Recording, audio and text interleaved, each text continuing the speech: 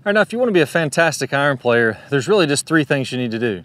Number one, I need to get my weight shifting to my left so that I can hit the ground at the same time every single time, hit the ball first, and then make my divot in front of what we'll do later here is in front of this line. So the first key is I got to get my weight to the left. You can see that if I'm falling back to the right, like many players do, I'm wanting to ground out here. My right shoulder is getting lower to the ground. I'm going to hit behind this line. There's really no way for me to get my hands and arms up in front of that line. That's piece number one. Number two, I have to get my hands leading the way. I have to get my hands in front of the club head and in front of this line at contact by a good 4 or 5 inches. That way my divot is always in front of that line. I'm taking loft off the club like the Tour Pros. I'm really compressing that ball. I'm getting that nice, tight, solid draw. And then number three, I need to make sure I come from the inside. It doesn't matter if I hit this ground every single time I hit the ball first. If I'm kind of chopping down steep, I'm coming across the ball and I get that weak slice or that weak shot that just kind of floats up the face and goes really high. If you want to learn how to do that, I have an absolutely simple drill, really easy. You follow the steps on this, it's going to be very easy to go ahead and do all those things that I mentioned. Let's go and get started. All right, so let's jump right into the drill. The first piece is I got to get my weight to the left. And the easiest way that I've found to feel this is as you go to the top, make sure that your weight shifts to the right very early, or as you make your backswing. As soon as I'm starting my backswing, I even like to preset maybe 60% of my weight on my right side at address. That way I get my weight to the right early. I want my weight almost fully loaded up on my right side by the time my club gets to parallel with the ground. From there, I'm going to feel like I get my weight to my left, I'm pushing my left foot into the ground, then I swing down. What almost every single player does is they wait way too late in their backswing to get their weight going to the right. And what ends up happening is now everything is late when I'm shifting down. I keep my weight on my right and I end up falling back and hitting behind the line like we talked about. The easiest way to do, just like I said, start with your weight on your right, have my weight feeling like it's on the inside of my right foot. So from my toe all the way to my ankle, I want to feel some pressure there when the club is here.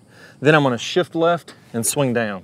That shift to the left has to happen before I swing down. Just like if I was going to throw a pitch, I'm going to step forward, I'm going to shift my weight, open my body, then I throw the ball. I don't throw the ball, then shift to the left.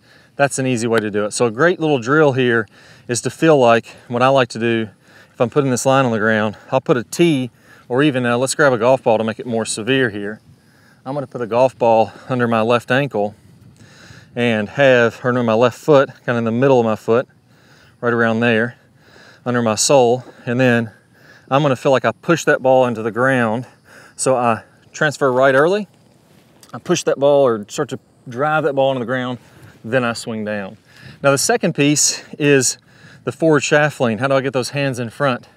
This is a big one. And when I get players to do this little drill I'm going to teach you, they start looking like a Tour Pro very quickly. This is a natural motion. What I'm going to do is I'm going to take my club and turn it sideways, and I'm going to imagine it's a hammer or an axe, and I'm going to drive this golf ball into the ground. Now when I do that, because there's so much weight in front of the shaft now, when I feel like I get my hands just a little bit ahead, you'll see I have tons of shaft lean. So if you don't believe me, grab a club and do this and notice how just easy it feels to get your hands way in front when you're doing this. Another great visual that makes this even easier is you take a little tee and you put it in the ground at an angle. And now what I want to do is I'm going to feel like with this club, or now my new sledgehammer, I'm going to imagine this is a railroad spike or a giant nail. I'm going to have my toe of my club feel like I'm going to drive that into the ground. So you'll see there, depending on the shape of your club, you may or may not be able to actually do that, but you can see I just drove that right into the ground, that tee into there. It's really not that hard to do once you get the feel of that axe instead of a golf club.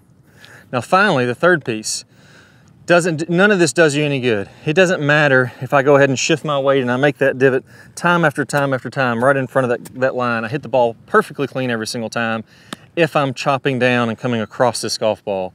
Lots of times I'll see players do this. They stand up, they're casting it, losing lag, and they're kind of flipping and chopping it. The ball just rolls up the face and it doesn't do any good.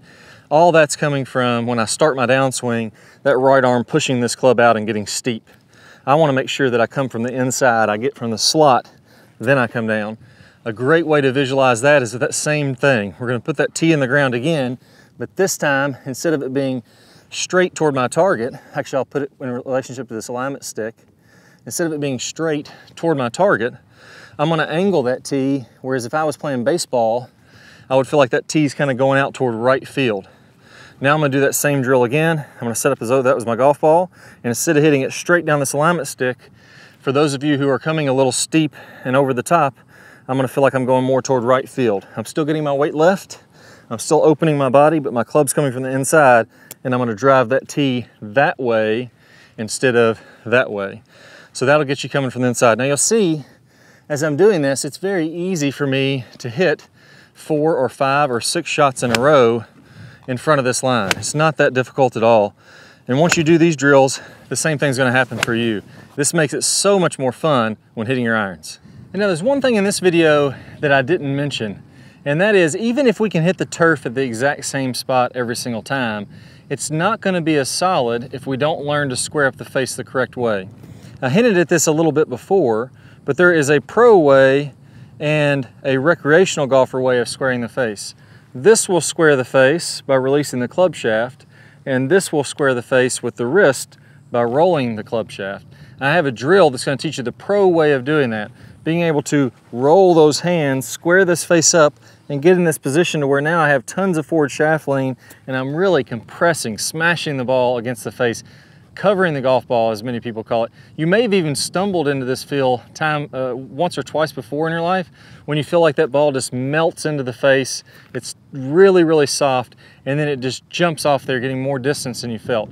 That all comes from squaring the face in the correct manner, and that's what I'm gonna show you in this bonus video. I'm gonna play a preview of my tennis racket drill, which is gonna go over the exact way that you square the face up with your wrist to make this happen. If you wanna check that out, all you need to do is go ahead and click the card that pops up on your screen. If you don't see that card, don't worry at all. Just go down to the description below and click the link there. I can't wait to share with you the secret tennis racket move that's gonna help you to hit like a pro. Let's go and get started. Good player problems. We're gonna talk about shallowing that club shaft out as we're starting down, as we're doing this rotating of the face that we worked on in the last video. As we start this downswing, what you'll see with basically all of the top players, is instead of coming kind of over the top and letting the hands come out away from their body, letting the club come out away from their body, again coming down steep into the ball and then having to open up, kind of fillet open the face and add loft to it, the flattening of the shaft should happen as soon as we start down. So as we start this downswing, what we want to have happening here, you can imagine that if I draw a line from the hosel of my club up through my right elbow, that's my swing plane line, my elbow plane. As I go to the top of the swing, I'm going to be slightly above that, and then as I start down, I want my hands to start to shallow out. I want the club to shallow out inside of this elbow plane, and at the same time,